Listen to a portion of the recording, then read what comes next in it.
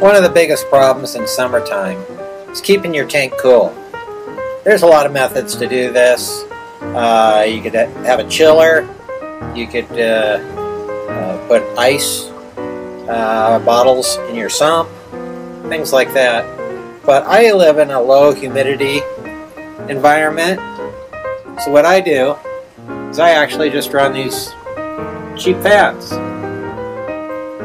The way I do this is I have a temperature controller right here.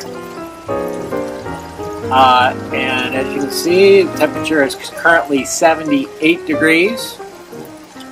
When the temperature hits 79, and this is being measured in my sun, when the temperature hits 79, these fans come on.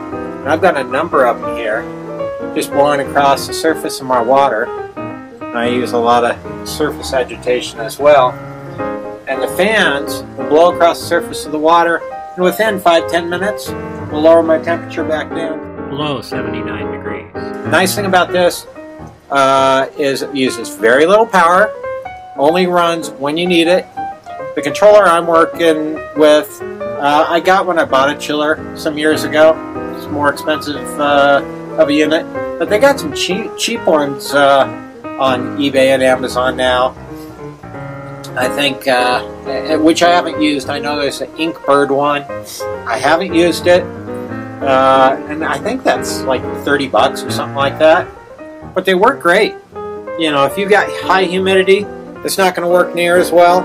If you've got low humidity, it's going to work awesome for you. Give it a try. Works great.